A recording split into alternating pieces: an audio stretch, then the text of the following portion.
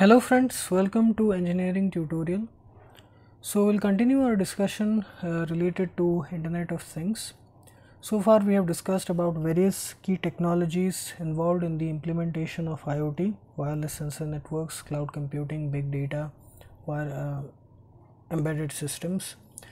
And in this video we are going to discuss about the various components of an IoT system in a bringing combined together, which bring together the IoT system. Okay, so previously we discussed the key technologies, but here we are going to discuss in general, in a broad sense, what are the components that are involved in an IoT system. It can be wireless sensor networks, but in wireless sensor networks, cloud computing, big data, it will all be there.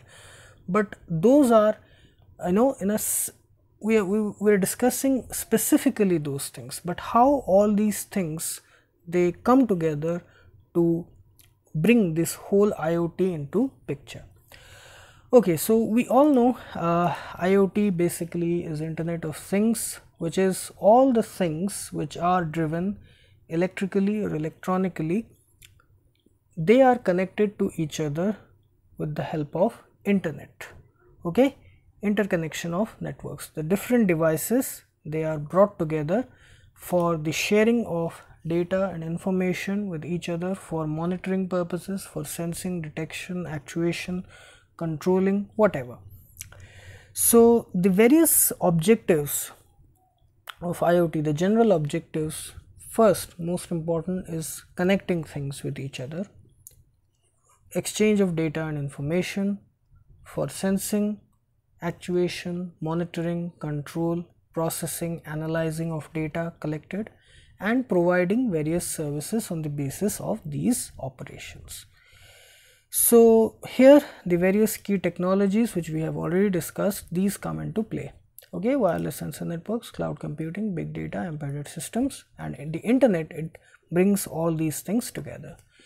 Now the various components that are involved in the formation of an IoT system, no matter for whichever objective or purpose it is designed, they are these. Okay, so first the hardware devices. Okay, the hardware devices, it can be anything. It can be the sensors, okay, for sensing and detection of various physical parameters, monitoring of various things, for actuation, to convert the output into a suitable control action, okay, to keep things under control at within a certain level, like that. So we all know, we have all discussed about sensors and actuators and sensors, transducers, instrumentation and process control. We have all discussed about the sensors, actuators, final control elements, like that. So hardware devices are basically all the basic elements that are involved, okay, the devices that are involved in sensing, monitoring, detection, control, actuation, that. Okay, so these are the hardware devices. Okay, next is the software resources. So software is basically a collection of programs, okay, routines, rules, regulations, procedures, which determine the functioning of the whole IoT system, how the hardware devices will operate. Okay, we have used all these sensors, transducers, actuators, final control element, everything, but how will they operate, when will they operate, what will they do? So that is determined by the programs, the computer program which is installed in the microcontroller. The microcontroller refers to the memory where the program is stored, and then according to that, upon receiving the various information from the sensors or whatever hardware devices are used, it issues suitable control signals depending on which suitable tasks are done. So the softwares which are used in the IoT device, that they are used for various purposes, for storing of data, processing, analyzing, accessing data at any given point, executing suitable control actions. Okay, so monitoring whether the results are up to the mark or not, so like that. So this is the second part, which is software resources. Next is the database. So the database is the collection of data or information in an organized manner. So why it is done is that when required, the data can be easily accessed. Okay, it can easily be updated when new information arises. Okay, so the proper maintenance of information which is stored, which is collected from the various hardware devices in an orderly manner, that is called as database. Like we see in libraries, all the books, they are divided on the basis of the genre of whether it is the fiction, or whether it is non-fiction. Also in alphabetical orders it is divided, or depending upon the various series, the books are divided into various categories and separate sections. Okay, so depending on which category we want to divide, that is decided by the software routines. So database is the arrangement of data in an orderly manner for the proper accessing, okay, and updation when required.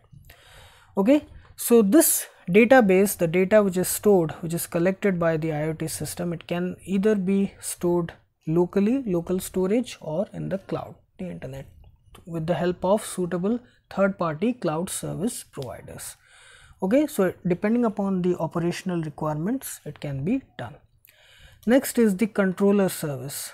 So controller service, basically it interacts with the web services. Now we have already discussed about web services, okay, in the previous video.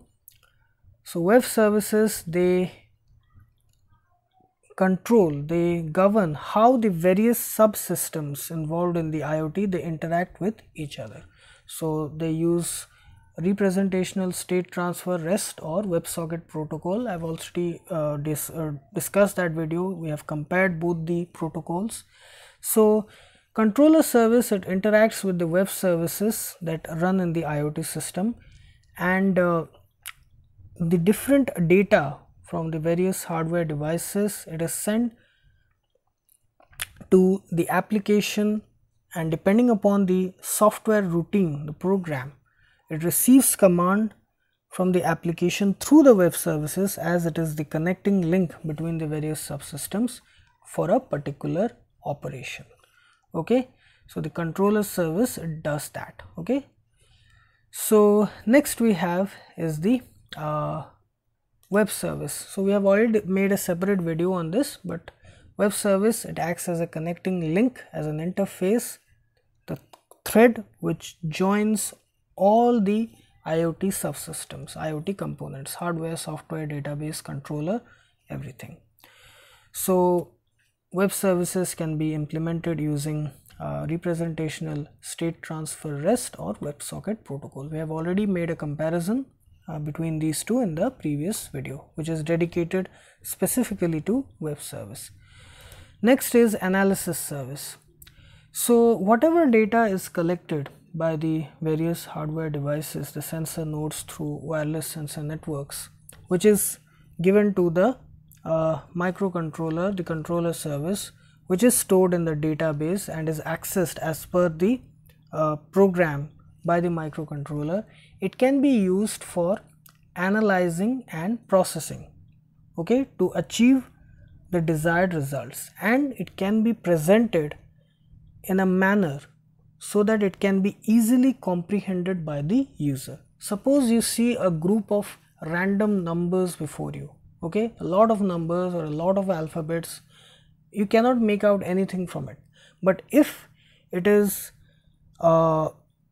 analyzed and processed to establish suitable logical relationship between the various clusters of data, and it is presented in a orderly manner with suitable logical relationship, that is called as data analytics.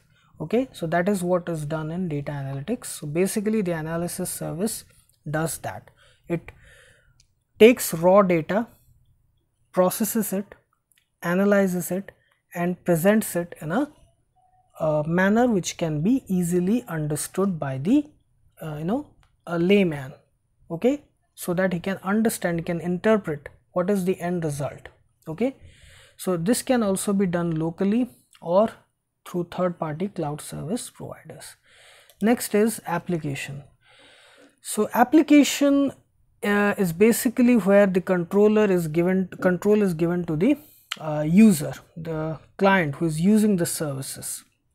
So all this IoT subsystem and the user, the application acts as the interface between them. Okay, so this acts as the connecting link between the IoT system and the user. It is similar to the applications that we use, which we download from the internet, we use in our laptops, desktops, or in smartphones.